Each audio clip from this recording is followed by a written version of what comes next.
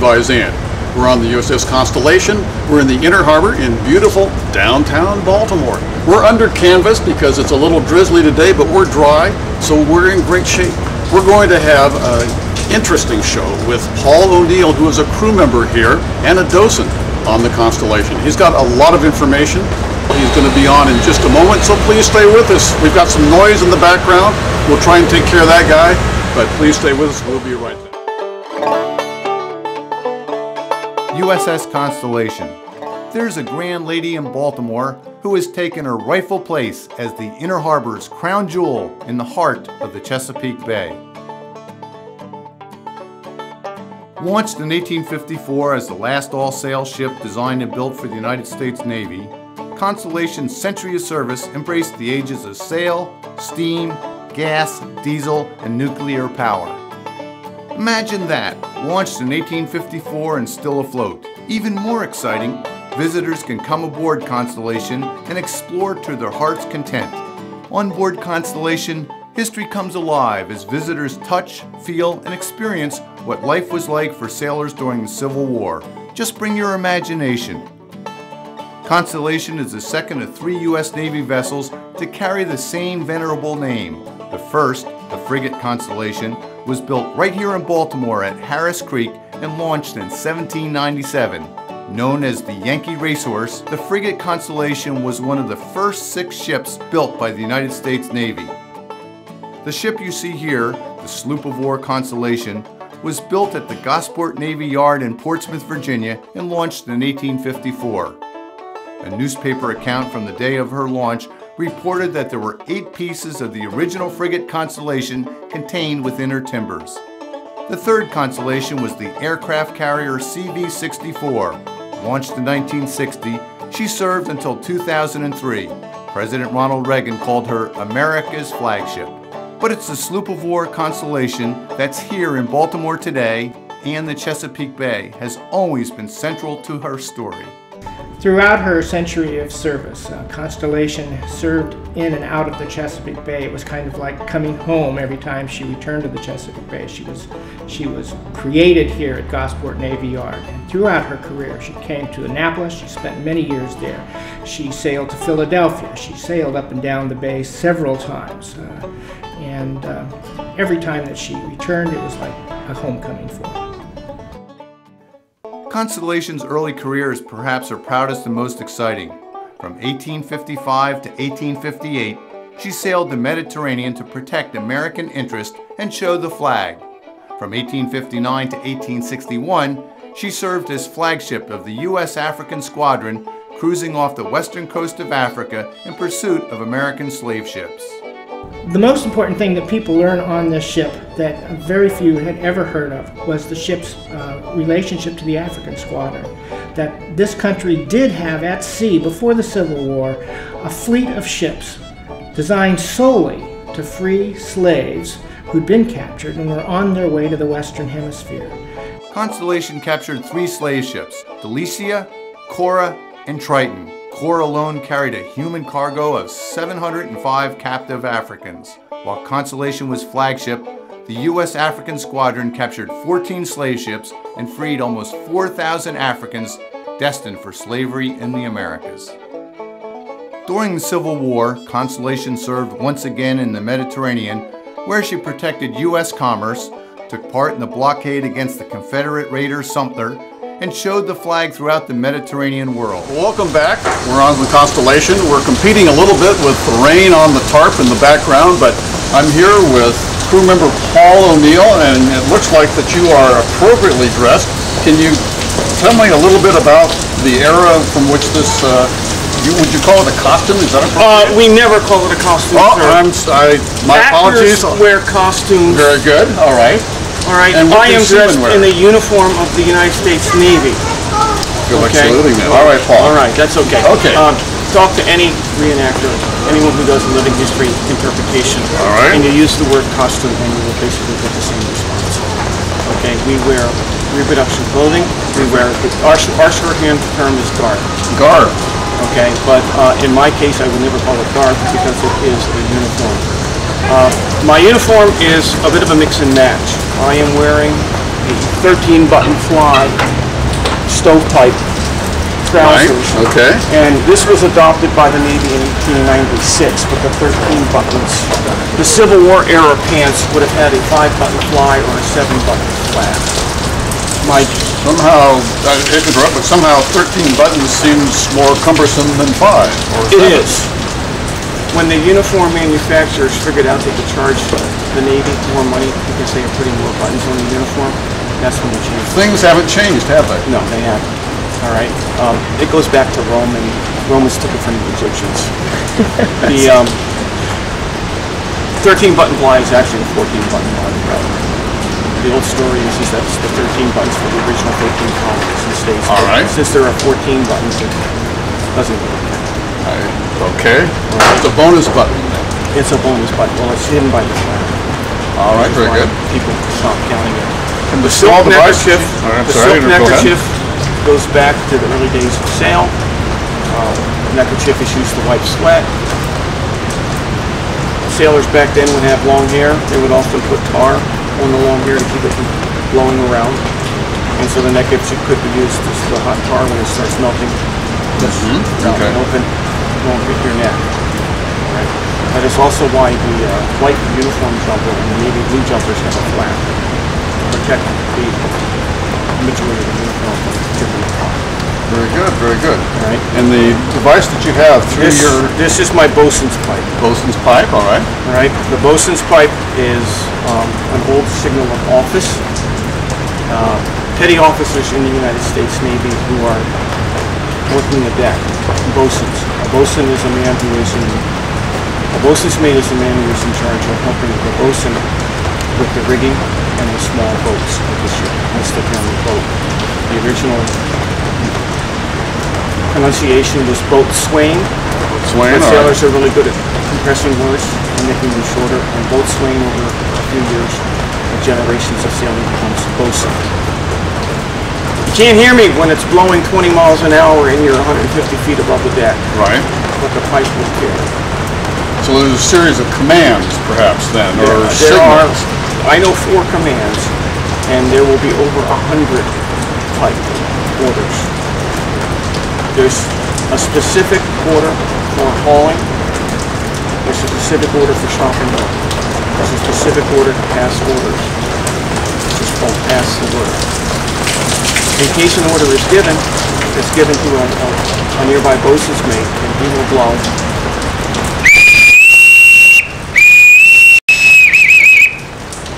And he will say, pass the word. And he will give an order, and every other petty officer in range of his voice will pick up his pipe, blow what I just blew, and pass the word throughout the ship. It's our early PA. Early PA, all right. The deck is Right. divided into 5 divisions. The forecastle, Okay. The most forward foremast. part.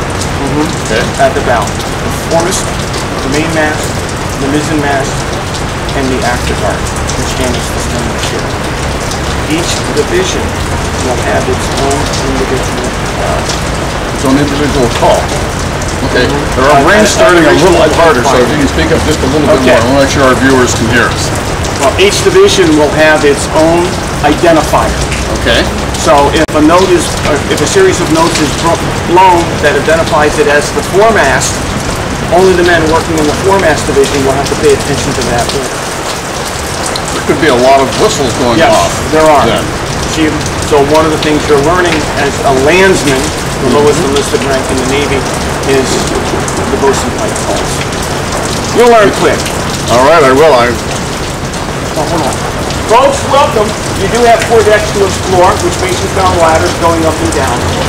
All right, any questions, feel free to ask. Paul, it looks like it's going to be a rainy day all day. The rain's getting a little bit worse, and I know you have to get back to tending to the guests that are starting to arrive, but do you have a preference? Do you kind of like the ship when it's sort of quiet and gray like this, or do you like a bright sunny day, or do you have any I like a bright sunny day. bright sunny day, all right? All right, we get more visitors, and the fun of this ship is talking. Working here is talking to the visitors and telling the story of the ship and the story of the men who lived and died. Well, as I mentioned before, I know you have to go. Are there typical questions that a visitor asks? What's the most typical? Oh, well, the three most asked questions. How big was the crew? How many men were in the crew? Okay. And our standard response is around 300. The official number is 319, but in the peacetime Navy, they never have to go through. Okay. All right. Is she floating? When people ask me that question, I say we get asked that question a lot, but never on a windy day. All right. Okay. The ship displaces 800 tons of water when we are in a sheltered area. We don't need much, Okay. except on a windy day or when the tide's coming in. All right. And then the third most common statement or question is, they must have been short back then. And the answer is yes, of course. What was the average height of the The crew? average height of my crew in the Civil War was 5'7". The Navy has a minimum height of 4'8". And after that, the Navy doesn't care how tall you are. And I will have men who are over 6 foot. And as I explained to folks, when you're going up a loft and you're standing on a piece of rope about this thick to work and reach and pull the sails in and let them go, the taller you are, the safer you are on the loft. The 4'8" is the minimum height because if a man is not at least that tall, he cannot go along with the sail. Right, okay. And when you go below and you see how short the decks get shorter, I tell them it's to keep the ship in the water and the people from tipping over. Okay. Keep the center of gravity low. So those are the three most asked questions. Fascinating. I know you have to go out. Paul, as we were sitting here talking, I noticed that right across from us is the John W. Brown. It's a fascinating ship. Can you tell our viewers a little bit about it, kind of its history? I can, and as a matter of fact, under my period garb, I am wearing a John W. Brown t-shirt, Liberty Ship Project. The John W. Brown was built here in Baltimore at Sealfield Shipping Yard, and she is one of 2 surviving Liberty ships from World War II. The other one is on the West Coast, the President Warfield. The Brown was built here in Baltimore, and she served carrying military cargo from the United States to Great Britain and to Europe. And there were over 1,000 Liberty ships built in the United States and in Great Britain. There's only 2 And left. there's only 2 in the United States left. There may be a few left serving as freighters in smaller countries. All right? But by and large, they've been replaced because the newer ships carry more. I seem to remember that during wartime, they were put together, they were built in a fantastically short period of time. Yeah, for us, a patriotic display, let's say. I was going to say stunt, but maybe it wasn't a stunt. They did put a Liberty ship together in 7 days. All right? I've heard from historians that Liberty ship didn't seem to have service before it started having repair problems. Okay. All right? The average time for building, I believe the Brown, and I know a man who lived in Baltimore and who worked on the Brown, making her. He was my scout. I believe the Brown was put together in something like 30, 35 days in that time period. So Paul, the Brown, it's obviously, what, 1,000 feet long maybe or something? No, she's not that long. 800 feet? It was put together in 30 days? She's about 300, she's Only only about over 300 feet. But still, that's a huge ship. And where can our viewers see her? I know she's not normally berthed there, but it's somewhere No, in the inner she's harbor. been here, she's here through today. She is normally at Pier 5 in Pier Canton. 5. Okay. She's all on the Canton waterfront. And they do have a website. Right. As I said, my t-shirt is Project Liberty Ship. But you also can find the John W. Brown website. Okay, so that would give hours and the They do. tours and They things like that. they run World War II cruises out of Baltimore and other cities. Interesting. So you can tour it quite easily every once in a while. If you get Yes. lucky, you could, and obviously there could be a charge for this crew Yes. because it's maintained by volunteers and donations and a foundation, and so. They ask for a donation when you go to visit the ship. Their World War II day cruises are, of course, $1 million. And they're, I would assume, wearing World War II garb. Correct. World War II uniform. Uniforms, very good. All right. Paul, in the inner harbor, there are a number of fascinating vessels. I wonder if you could give our viewers just a quick sort of a verbal tour of which ones that they can see when they come down here. Yeah. The Constellation is one of 4 vessels in historic ships in Baltimore Museum. The other 3 are the submarine Kursk, the light ship Chesapeake. The Kursk and the Chesapeake are right here 3 next to the aquarium. Next to the aquarium. We are here on the Constellation right here 1. And then we have the Coast Guard cutter Taney, which is the last warship afloat that saw the Japanese attack on Pearl Harbor in December of 1941. And the Taney is over on Pier 5. And folks that they can just come down here, they can purchase tour tickets, but they can also get more information on, is there a website? Yes, the website is www.historicships.org. Okay. Or you could just also use our old website, ussconstellation.org, and you get redirected to the Historic Ships. Okay. Well, Paul, we're going to need to go to break. I want to thank you for coming. It's a fascinating area. We're going to go to break. We'll be right back. 1965 saw the end of Constellation's active sea service. From 1871 to 1893, home once again in the Chesapeake Bay, Constellation served as the practice ship for the midshipmen at the United States Naval Academy, where she earned the nickname the Cradle of Admirals. Constellation's cruising grounds stretched from Annapolis northward to Newport, Rhode Island, as the ship provided the future leaders of the United States Navy their summers of sail training at sea. In 1878, Constellation, along with the USS Constitution, sailed to Le Havre, France, carrying American exhibits for display at the Paris exhibition. In 1880, Constellation's guns were removed, her inner compartments reconfigured, and her hold filled with 500 tons of food and clothing destined for the relief of famine in Ireland. She departed from New York on March 30th and arrived in Queenstown, Ireland 3 weeks later. English and Irish dignitaries, including the Duke of Edinburgh himself, celebrated Constellation's mission of mercy. In 1892, Constellation made her last transatlantic voyage, carrying priceless works of art from Italy and France to America for display at the 1893 Chicago World's Fair. Constellation took her final cruise the next summer. As her crew of midshipmen disembarked, Constellation's sailing career was at an end.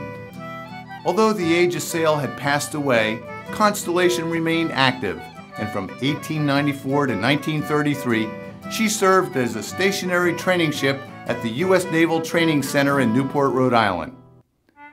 And it was there in Newport that Constellation saw her last official naval service as the relief flagship for the U.S. Navy's Atlantic Fleet and Battleship Squadron 5 during the Second World War. Almost 100 years old, USS Constellation was still serving her country. In 1955, Constellation returned home to the Chesapeake Bay, this time for permanent display in Baltimore. Constellation was kept afloat until 1994, when she was closed to the public. A critical restoration completed in 1999 ensured that the USS Constellation would remain open to visitors, and improvements to the ship continue today. Constellation is constantly changing. If you came on board a year ago, you'll see something new today. If you come on a year from now, you'll see something new then. We're constantly working to improve the ship. Constellation's restoration has helped keep Chesapeake Bay maritime trades and traditions alive. Today, Constellation is the largest example of Chesapeake Bay shipbuilding in existence. That's enough history for now. Paul, it's been great talking with you. I know you enjoy working here on the ship. Do you have any personal anecdotes that you'd like to share with our audience? Oh, well, I've got a few. Let me just say that two of my most memorable days working here on the ship.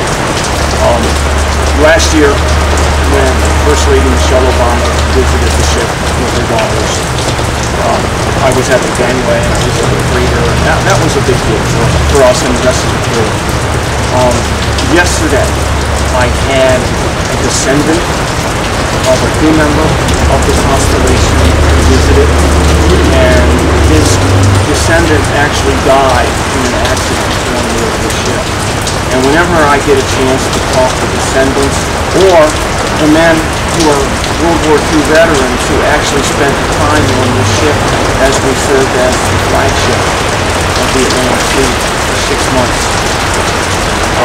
hear their stories of their personal experiences on the ship is always a memorable day for me. Because the reason I do work here is to tell the stories of the men and women to keep those stories in history. Those are two great remembrances. We're going to take a short break. We'll be right back. Let's see what happens when you come aboard Constellation. When you come on board, cell phones and everything don't work anymore. This turns into the 1860s and you are back in time on the Constellation learning what it was like to be here. People come on board and they get touched by this walking through history that they're able to do, and they're able to see the hammocks and see the officer's wardroom and sit in the captain's cabin and have this whole immersive experience that you're never going to get at most types of museums. So this is a really wonderful experience for them, and they have no idea what they're missing out on, and then they come on board and they keep coming back. We fire the cannon, turn the capstan, and ring the bell daily. And we recommend the free self-guided audio tour, which comes in two flavors, one perfect for children, the other for adults. Plus, there's the ever-popular Powder Monkey Tour for kids and hands-on adult tours like A Ship as a Machine and Black Sailors in Navy Blue. Groups can also come aboard and sling their hammocks in our overnight program or host special events. Our crew knows the USS Constellation is an amazing experience, but don't just take our word for it. Here's what recent visitors had to say. It's very kid-friendly, very family-oriented, and the kids will love it, and they'll come out asking questions, which I love. It transports you back. You can almost get the feel that you were actually there, because laying in that hammock, like, oh my goodness. I think it's really interesting because it shows you exactly how they slept and how they ate and how they went through life. But it was an excellent tour, and I think it's something they need to maintain for generations to come. Should be kind of a must for people who are in the area and have an hour or two to spend. It's just amazing to see what people lived in and how hard they worked in order to accomplish what they did. It brings your learning alive, and that it helps you to understand. Like, rather than looking at pictures, you can actually see what they were in, and you can actually understand it. I think it makes me appreciate being an American, knowing these people went through these things to put me where I am now. I'd say come see it. Yeah, we were a little bit leery because of the age of our children, 4 and 7, but they enjoyed it so much. It really kind of surprised us. We thought it'd be more for us, the parents, but no, they loved it. They had a good time. Yeah, they had a great time. So come aboard USS Constellation. And while you're here in Baltimore, be sure to visit these other attractions of the Chesapeake Bay Gateways Network. The Baltimore Visitor Center, a good place to start your tour of this historic city and region. The National Aquarium on Pier 3 near the USS Constellation Museum. The Lightship Chesapeake and 7-Foot Knoll Lighthouse, both part of the Baltimore Maritime Museum. The Frederick Douglass Isaac Myers Maritime Park and Museum, headquarters of the Living Classrooms Foundation. Fells Point, an early American shipbuilding center, and the Fells Point Maritime Museum. And of course, Fort McHenry National Monument, where the people of Baltimore valiantly defended the city from the British during the War of 1812, and Baltimore's own Francis Scott Key wrote our national anthem, the Star-Spangled Banner. So welcome aboard USS Constellation and enjoy your visit to the historic sites of the Chesapeake Bay Gateways Network.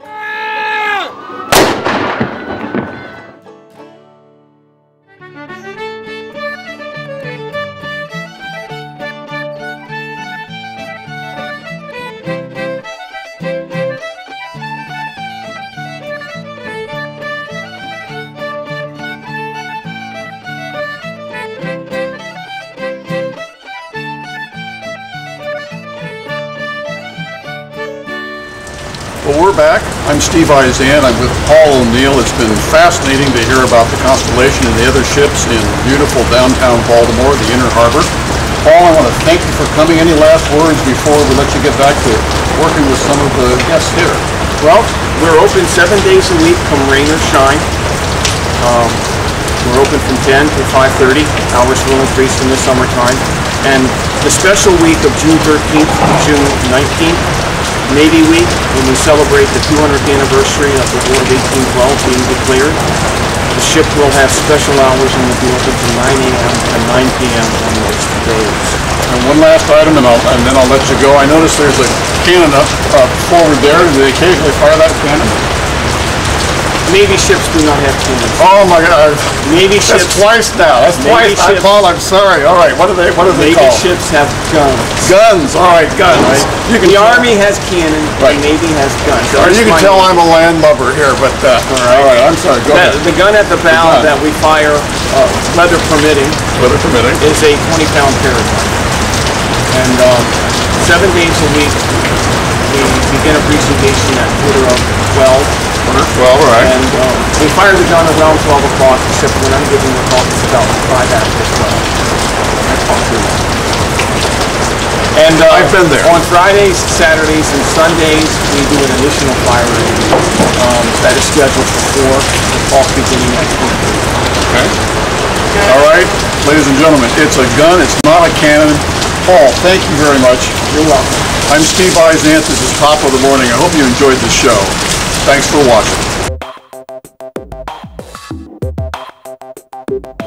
I'm nuts about downtown Baltimore's West Side.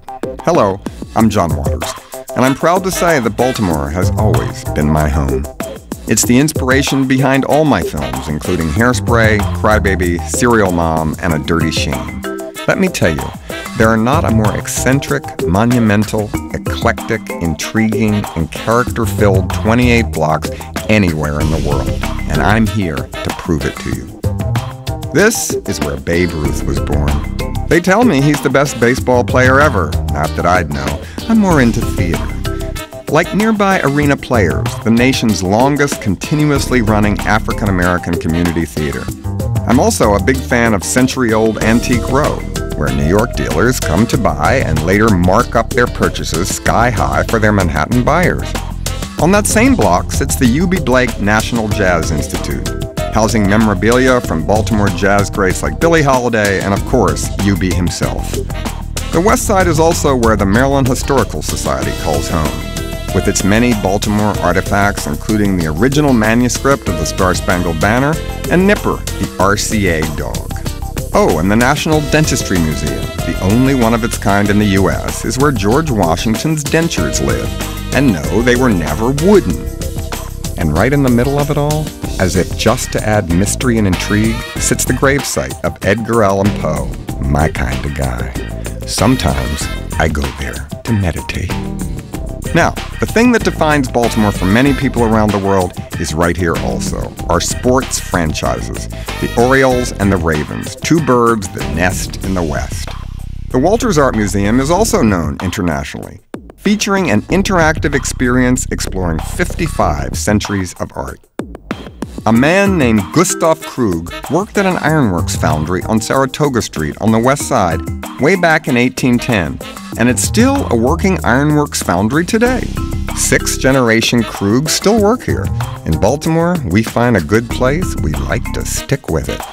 Now contrast that with one of the world's most advanced operating room facilities just a couple blocks away at the University of Maryland Medical System. Get ill, get fixed. Infectious, fashionable, full of vim and Baltimore vigor, I walk the West Side streets these days in amazement at what it's become. I'm nuts about downtown Baltimore's West Side. You will be, too.